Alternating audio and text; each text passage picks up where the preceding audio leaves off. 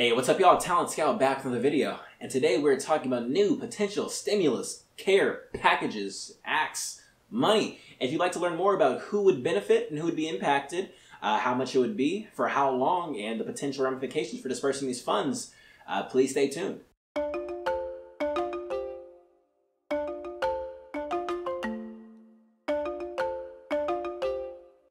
So this morning on May 8th, probably yesterday morning by the time this video is up, I'm a little slow with the process, but this morning, Kamala Harris, Bernie Sanders, and Ed Markey proposed a new potential stimulus care package under the name of the Monthly Economic Support Act. I guess MESA for short. Pretty sure the name is taken. Let's redo the name. But the reason that they proposed this new bill is because they believe that the $1,200 checks that have already been distributed are just not enough for families to get through this economic downturn in this pandemic, which, I mean, I totally get it, because depending on where you are, that money stretches at different amounts. Like for me, for an example, I live in the Bay Area in California. I just rent a master bedroom, and that alone is $1,350 a month, so I can totally understand how $1,200 just wouldn't cover it for people that have lost their jobs and don't have savings. So it's like, I totally get where they're coming from. So here's what they outlined the new package to look like. So if this act were passed, who would be included and who would benefit from it? So it's pretty liberal. So it's pretty much all, I guess, legal US residents. Pretty much, yeah. And don't bully me for my writing. I'm bad at it. I used to get in trouble for it when I was little. I just can't write. And so yeah, leave me alone. And leave me alone about my hair. I'm being socially distanced and responsible, and you're not if you've got a fresh fade. So yeah, take that. So all legal US residents making less than $100,000 per year. So if you make that, you're gonna get $2,000 per month. And if you're married and filing jointly, so under 200K, you would be getting $4,000 per month. So like the CARES Act, there's also a benefit for the children if you have dependents with you as well. So instead of $500 per child, the benefit is now up to $2,000 per child, up to 3. So that's actually a lot of money. So that's 6,000 kids. So just say like a US family, right? If you're married, have 3 kids, that's making $10,000 a month. I'm just gonna do, let's do 10K. Which pretty much, it puts you on track to making $120K per year, which is roughly double the US average income of a family for $62,000.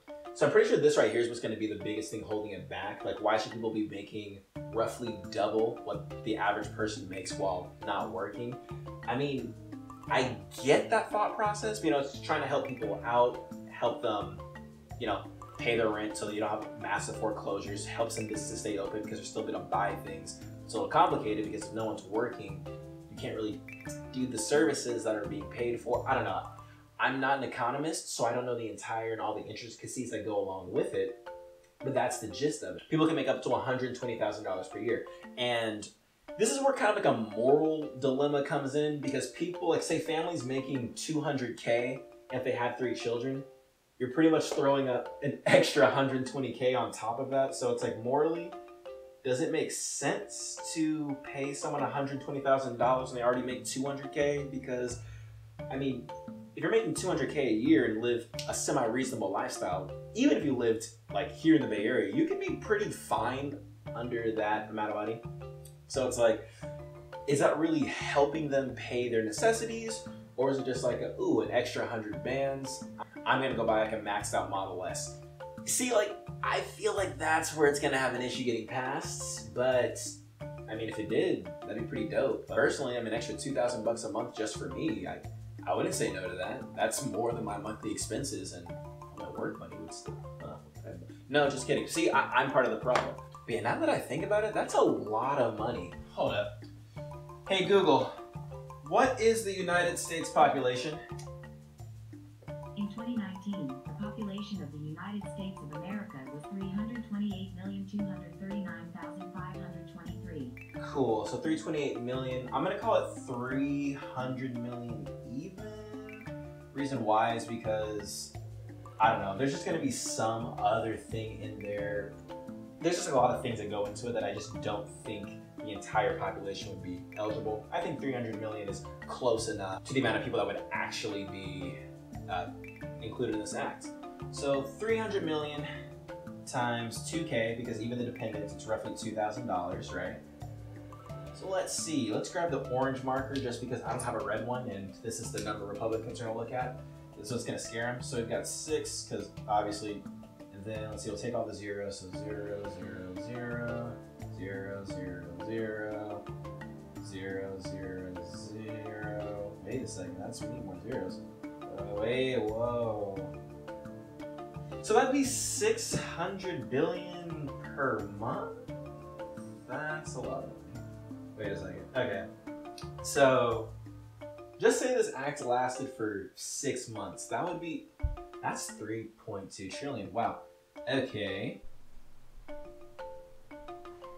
Yeah, I oofed. Not 3.2, 3.6. But see, I'm not your leader, so I can make these mistakes. All right, yeah. Oh, Trump also talked about he's not passing anything until there's a payroll tax cut. I'm all for that too. So this plus payroll taxes, that's a lot of bread. Okay, back to the rest of the video. And if you remember, the entire CARES Act was roughly 2.2 trillion.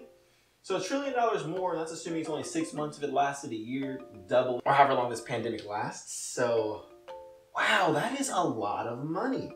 That's what's gonna be holding this act back, just because the amount of money that goes there. I wonder if that would actually happen. And the whole thing is like, it's never free money. We'll have to pay it eventually in taxes. But I mean, that's kind of why we're in the tax hole that we're in right now, because the boomers kind of, messed up things for us, us millennials and Gen Zers. And we're really messing up for the kids below us. Ooh, that's a tough one. Let's talk more about it though. So will this act actually get passed? I really don't know. Okay, because there's a couple ways this could go. Like, one, if this actually passes, would kind of get rid of the whole stigma within our society about universal basic income.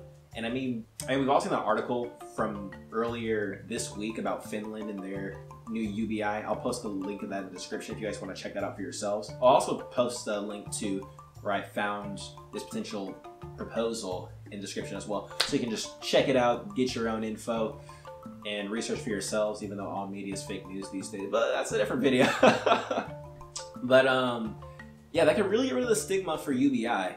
Personally, I used to be very big on the whole, like, how would we pay for it? But after I saw the last couple months and just how the feds print money willy-nilly and we can just pass anything, I'm really not too worried about it anymore. It's just like, well, it could potentially help people. I mean, we need to keep our businesses open as well. Like, we can't let the big businesses fail, even though they've done some really, really shady things. Like, really shady, like all those stock buybacks to give big bonuses to the C-suite. I'm not for that, but we can't let those companies fail. Reason why is they employ millions of Americans, because half of US employees work for big companies, the other half work for small businesses. We have to take care of both, because right now we're already at 14% unemployment as of today, this morning. I'll link that below as well. But 14 is a lot better than 50%. So yeah, we got to take care of both of them. That's one of those catch-22s right there. But yeah, having the UBI in place, that would give at least the citizens an opportunity to pay their bills, which would keep the housing market semi-stable, because we can't really have the landlords not have their income either, because if they're the ones that own the house, if they get the house taken away, what happens to the people that are renting the place? Like, we got to protect everybody, because you can't just help one group and not help the other, because we're all so deeply intertwined. Everyone's gonna need help. So the way this bill is currently formulated, I really doubt it, because it's $600 billion a month, maybe, but I just don't see it. And then the potential of inflation, but are we allowed to be inflated since we're the reserve currency of the world? Could we just say no to inflation? Because, simple market economics, it's like, if there's too much money, all the prices of everything else have to go up. But what if we just didn't? I don't know if that's a thing. I don't know if anyone's ever decided that before. And all this new debt that we have, China's got a habit of buying all of our debt, but we've got our big old Trump-a-lump that's continuously, saying very questionable things to China, and who owns our debt. They could potentially call our debt. but can they really call our debt? Because it's like, can China actually whoop us if there were to be a war? There's just so many things that's going on, but bringing it back to Mesa, yeah, solid, I don't know. But if it happens, I'm taking my $2,000 and I think I'm gonna finally pay off my student loans. I wasn't gonna do it. I was gonna do the whole minimum payment thing for the 10 years because, I mean, you know, opportunity cost. I was like, I could just write a check and pay off, but I don't want to. But if it's money that's not really mine, then I'll do it. And see, that's another thing. Should I even receive that? Because I'm not in the worst situation ever and I'm just looking at ways to leverage this money further? I don't know, man. I mean, I want it, but is that fair? But what defines fair? And that's today's video. Please leave your thoughts down in the comments below. Ask some questions, make me think about some other stuff, because I'd love to have a conversation about this one because I don't have too many people to talk about this with. And yeah, you might give me ideas for additional videos in the future. And man, this world is just wild, y'all. All right, peace.